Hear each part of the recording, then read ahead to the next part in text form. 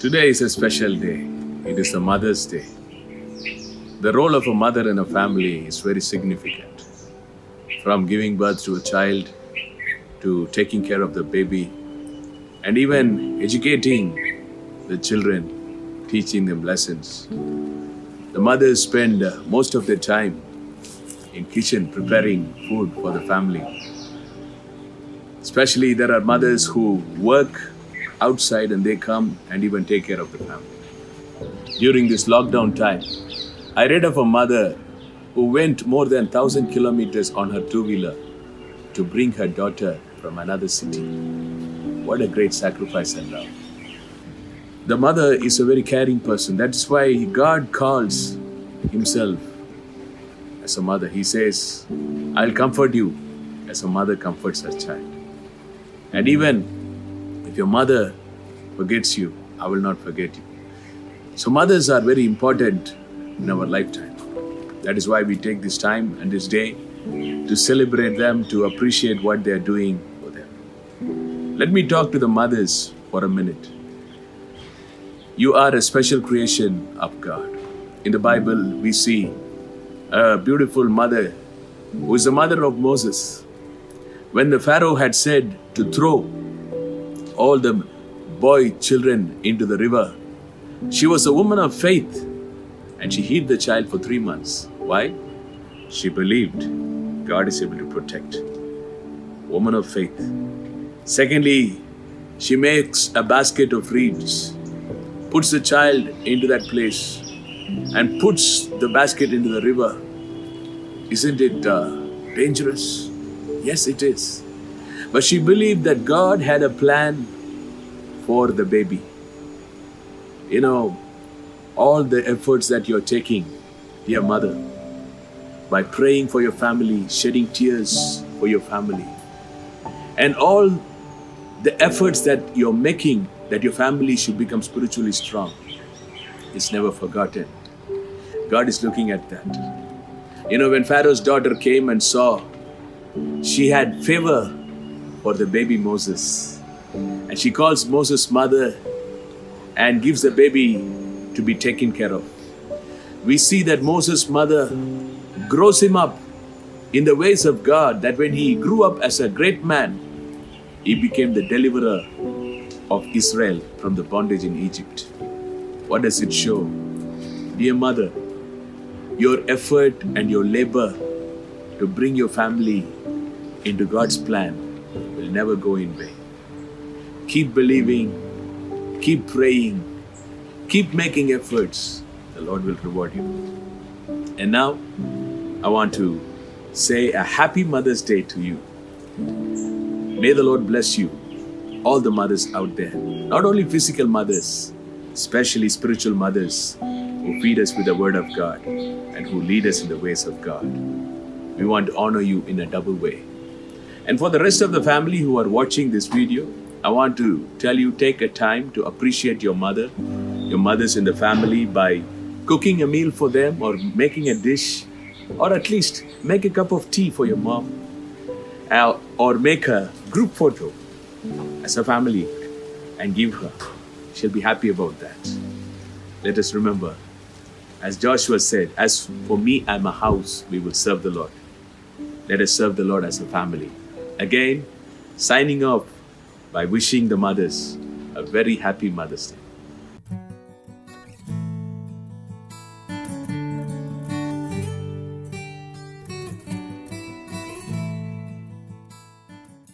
Welcome to this beautiful time of hearing the Word of God. God really blessed us today on this wonderful occasion to praise and worship Him, and even greet the mothers on the Mother's Day today. But today I want to share with you something God laid on my heart for the past season. It has been very strong upon my heart and becoming stronger. You know, we are in a time, at the end of this lockdown, many things are becoming apparent. Now it's almost going to be more than 50 days, and in some places it's going to be closer to 53, 54 days before the lockdown will be through. And when they started the lockdown, maybe they were in a process. Maybe they were wanting to do something. Maybe it was about their job. It was about a construction they were making. It was about a business they were proceeding. And suddenly this disaster hits and the pandemic and everything goes into a silent zone. And now things are beginning to reopen. Many people are going to make decisions. Many are faced with a valley of decision. What should I do? Should I proceed? Should I not proceed? Should I wait? So all these kinds of questions are going to be, it's going on in the minds of people. Even you, as you're listening to this message, you have a same kind of a thing in your mind.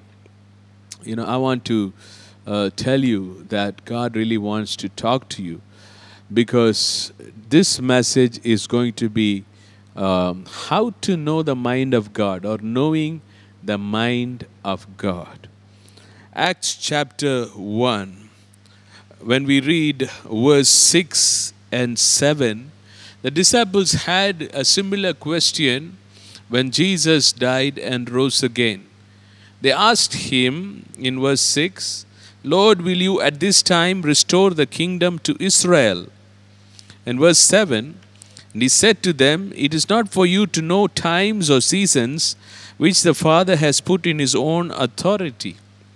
Now the disciples wanted to know whether, to put it in a very blunt way, the millennium was just about to begin. That is the 1,000-year rule, which was prophesied by the prophets in the Old Testament. Because Jesus had now died and he has rose again, he has defeated death and he has all power. They could see it, they could verify it. So they were all excited that the millennium or the 1,000-year rule was just about to begin. Jesus had to clarify at that moment. So they had a question of what the future is going to be. But Jesus had to tell them, he didn't tell them a blunt no, because they couldn't take it. He knew that. So he put it in a very polished way, saying that it is not good for you, like talking to a child. He was telling to know what the Father has in his authority. Obviously, then he says, this is the time you will receive the Holy Spirit. Go and preach the gospel to all the Gentiles. What would have happened if Jesus had told, no, it is going to take another 2,000 years before the millennium will come? You think Peter would have gone and preached? You think the apostles would have gone and preached the gospel? No, they would have all kind of got tired and they would have got disappointed. But the Lord gave a good answer. And today I want to tell you that these times you are having a question regarding a decision that you're going to make. But God wants to reveal his purpose in your life. He wants to show you what to do next. He wants to show what is his will for your life, in your job, in your business, in something concerning the marriage of your son or your daughter. God wants to talk to you, or maybe even your own marriage, and to set yourself up to know the mind of God. So that is why this message is knowing the mind of God. I'm going to give you 3 keys very briefly. The first key is from the life of a man called as Abraham. Abraham was met by God one day during a hot summer day. And Abraham was running about to serve the Lord. In fact, the Lord came with 2 angels. And after Abraham had served food, and the Lord said an astounding statement in Genesis chapter 18, verse 17. And the Lord said, shall I hide from Abraham what I am doing? So God is saying something, I cannot hide my plans from Abraham. Isn't it amazing? God was compelled to reveal the future to Abraham. And he speaks about the destruction of Sodom and Gomorrah. My question is, even Lot was a righteous man. The Bible ascribes, or it tells that Lot was righteous, but God did not reveal the destruction of the city where Lot was living to Lot, but he reveals it to Abraham. Isn't it amazing? Lot should have actually known that the city was going to be destroyed, but it was Abraham who was given the revelation. Why? What did God see in Abraham that God revealed the future to him? It's very interesting, because knowing that, we can also put ourselves into that position which God desires from us, that we can know the mind of God. In Genesis 17, God speaks to Abraham after a gap of 13 long years. Why? Because Abraham had made his own choice along with Sarah to get a child through Hagar, which was not at all God's will. And God became silent. Now, after 13 long years, God comes to meet Abraham, and he speaks to Abraham saying in verse 1, walk before me and be blameless, for I am El Shaddai, or I am the Almighty God. So God was teaching Abraham something. Did Abraham learn it? Yes. How do you know?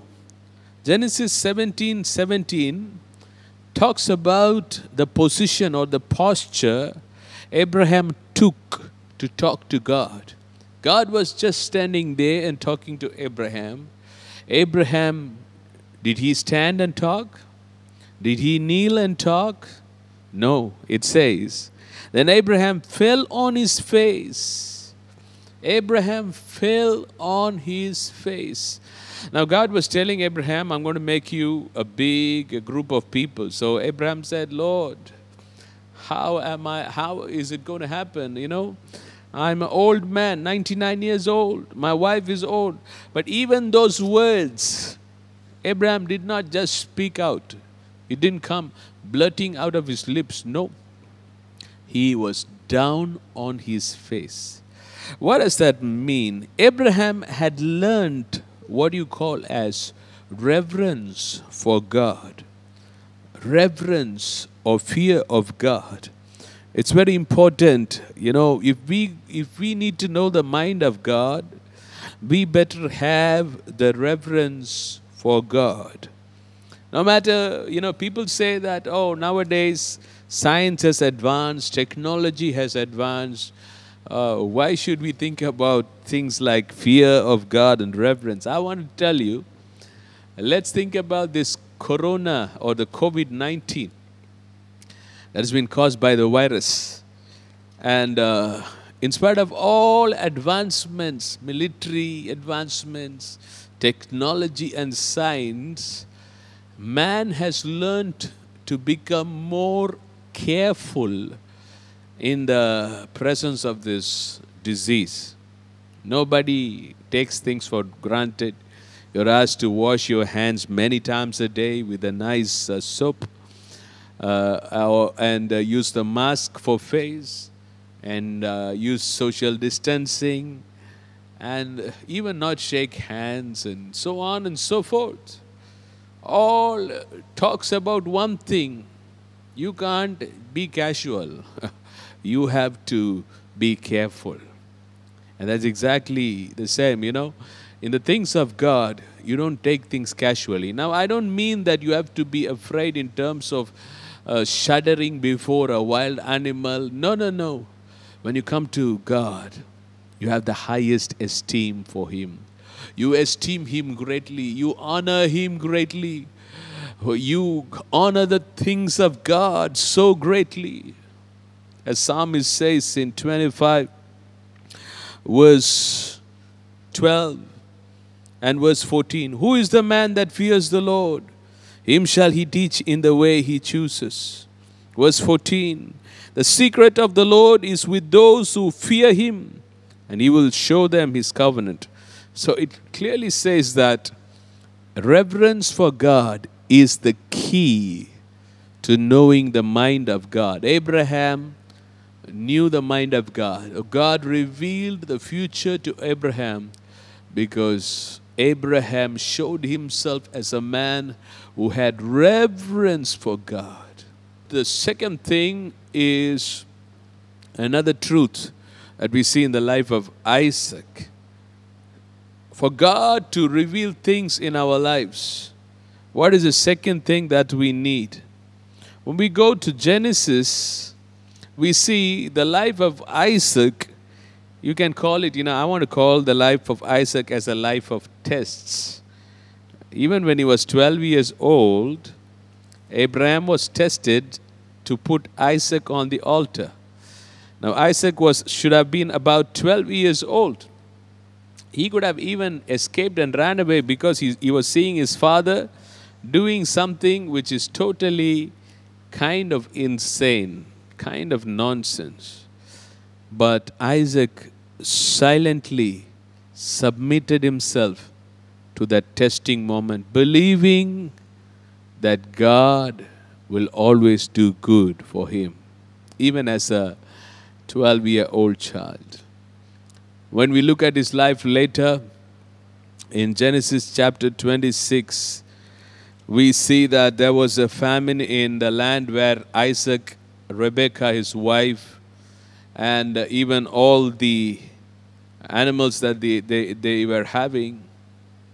But he was thinking to go to Egypt, and God appears to him and tells him, if you read in verse 2 of Genesis 26, then the Lord appeared to him and said, do not go down to Egypt, live in the land of which I shall tell you. In verse 3, dwell in this land, I will be with you and bless you. For to you and your descendants I give all these lands, and I will perform the oath which I swore to Abraham your father. Now he says, or God reveals what's going to happen. God says, I'm going to bless you. I'm going to bless your generations. I'm going to give you all these lands, but there's a test. You have to live in this land. Yes, there is famine here. Yes, there is no rain. Human sense will tell somebody, without rain, there is no grass. Without grass, there is no fodder for the cattle, and the cattle will die. But when God says, dwell in this land, Isaac chose to believe God against all odds. And that is the requisite number 2. If God needs to reveal his mind and his will for you, there are times when God will tell you things that sounds crazy to the human mind, that sounds folly to the human mind. People might laugh about it. People might joke about it. People might say, you're digging your own pit. It's not going to work. But Isaac made a choice and stayed because he wanted to trust God even in the midst of the test. And the result was, we see in the same chapter, verse 12, then Isaac sowed in that land and reaped in the same year 100-fold, and the Lord blessed him. Amen. He sowed in that land. Now Isaac was not a farmer. He was a cattle rearer. Now God gives him a new revelation. I believe that happened because Isaac chose to pass the test by obeying God, even when it seemed making no sense. And God gives him a revelation of sowing seeds. Result is 100-fold increase. Now that is agricultural breakthrough. Maybe the father of agricultural science is Isaac. And that's why Israel is an agriculturally developed country. And the Bible even says in the next verses that he waxed and grew great and became so popular, prominent. He had so many cattle and so many servants, all in the midst of famine. Child of God, if you want God to show you what decision you need to make, you have to make one decision. That is, whatever God is telling me, I'll just put my foot down, close my eyes and say, yes, Lord, I believe, I submit myself. Job chapter 23, verse 10.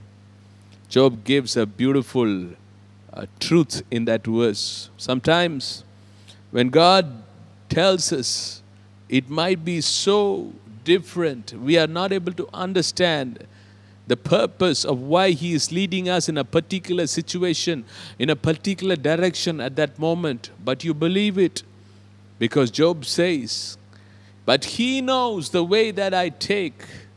That's all is enough. You know, if God knows what He is asking you to do, just do it. Because in the end, He says, when He has tested me, I shall come forth as gold. Hallelujah. What a powerful truth is that. And thirdly, we see another man called as Jacob, who is the son of Isaac. And we see how God revealed His mind to Jacob. Now we know Jacob had received both the birthright and the blessing. And Esau, his brother, was very angry and he wanted to kill Jacob. So Jacob was sent away by his parents, Isaac and Rebekah. Now he was running for his life. Imagine his condition, his situation, with a lot of fear. And running to his uncle's house, and hundreds of kilometers he had to go. But while he was staying in a place in the wilderness, God reveals to Jacob one night in a dream of what is going to happen in the future of Jacob's life. In that dream, there was a ladder that was set from earth to heaven. God was on top, and angels were ascending and descending. You can read about this in Genesis 28, verses 12 to 15. And you can see that God was sending a lot of promises of what is going to happen in Jacob's life. First of all, the Lord said that He is the God of Abraham and Isaac, his fathers. And He says that I'm going to give you this land wherever you're sleeping. And then He says that I will be with you wherever you go. I will keep you and I will bring you back. And He says how He will bless him. So God was revealing His mind concerning Jacob.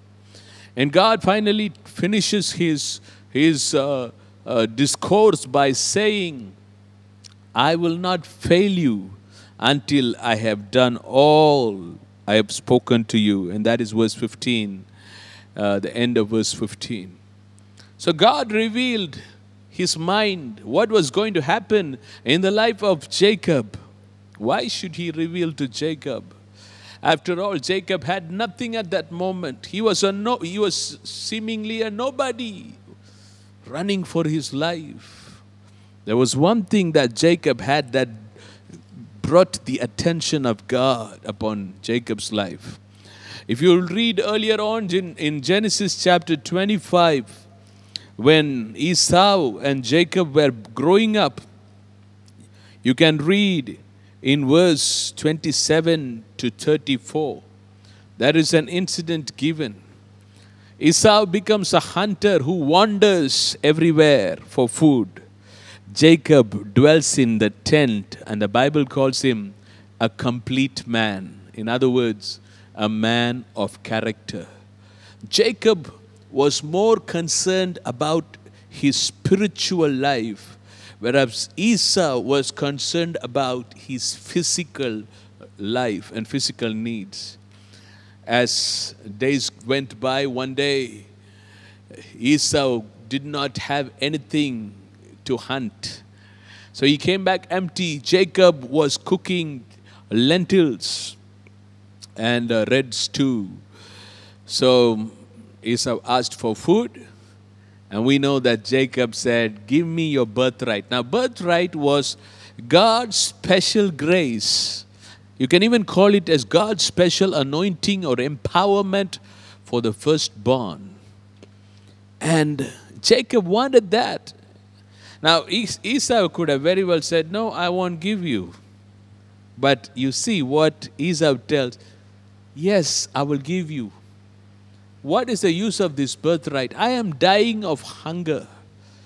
Esau put the physical need in the front. He despised the spiritual blessing. Whereas Jacob had a heart for the spiritual blessing. In other words, he loved the Holy Spirit. He loved the anointing. He loved the presence of God. And in the end, he got what he loved. He received what he desired. Child of God, you want God to reveal things in your life, reveal about your future, reveal about what you should do next, reveal God's plan for your life, for your work, for your business, for your next step. Let me tell you, child of God, you need to do one thing. Love the Holy Spirit. Love the things of the Spirit. Walk with the Holy Spirit. Spend time with God. You know, one of the beautiful things that we can do is these days is spending time with Him by praising Him and worshiping Him and telling Him of our love. No matter whatever we are doing, we can still love Him by worshiping Him. Walk close with the Holy Spirit, and the Holy Spirit will definitely reveal things to you. He revealed to Jacob. And exactly whatever God told Jacob, it was fulfilled. 20 years later, Jacob becomes a great, great nation called as Israel. We never find God speaking to Esau. Never. Why? He never loved the relationship with the Holy Spirit. In fact, he despised the grace and the anointing. And I want to tell you, as I close, I want to share a scripture from 1 Corinthians chapter 2. The last verse. Let me just read it for you. Because God has spoken to us these three things of how you can know the mind of God. Number one, by greatly esteeming God, honoring God with all your heart. Number two, trusting God even when what God tells you doesn't make any sense for you. And number three, when God will reveal things to His children, when you walk closely to Him, closely with Him by the relationship with the Holy Spirit. 1 Corinthians 2, the last verse, Paul writes, "For who has known the mind of the Lord, that He may instruct him, but we have the mind of Christ." Now I want to tell you, you can know the mind of God through these three things. Can we just take these words and put it in our hearts and begin to apply? Will you make a commitment today? I want to pray with you. Father, in the name of Jesus, we thank you, Father. Thank you for the presence of your Spirit. Even in the midst of these days when, Lord, your children are facing the valley of decisions. There are multitudes who want to make decisions concerning so many, many, many things. And Lord, with a great love for your children, today you have spoken, Lord, that they can make the right decision, which is according to the will of God. Lord, even as you have spoken how to position to receive your guidance, I pray you will give that grace to your children, that each of them will position themselves through reverence, through trust, and through walking with the Holy Spirit. And in the end, they will see you revealing your plans for their lives. Thank you, Holy Spirit. Even as I pray, God is showing me something like a Rubik cube, which is like a cube which the children get to play. It has squares of different colors, but the people who are professionals, they can align the same color on each side. The Holy Spirit is saying that things might seem to be totally out of place, but the Holy Spirit is saying, as you fix your eyes on me, and as you do these things that I've taught you today, I will beautifully align your life. And I will turn your ashes into beauty, and my beautiful plan of your life, for your life, will be completely fulfilled. Thank you, Lord, for you're going to do it, Lord. We give you praise. Thank you, Lord. Continue to bless and protect your children. May they walk in the knowledge of your ways. May they know your mind. May they see your blessings. May they be a blessing. I pray whatever decision that they are, Lord, waiting to take, you will give them absolute clarity, and they will walk in that way. In Jesus' name, amen. Now may the grace of our Lord Jesus Christ, the love of God, and the fellowship of the Holy Spirit be with all of us forever and now. Amen.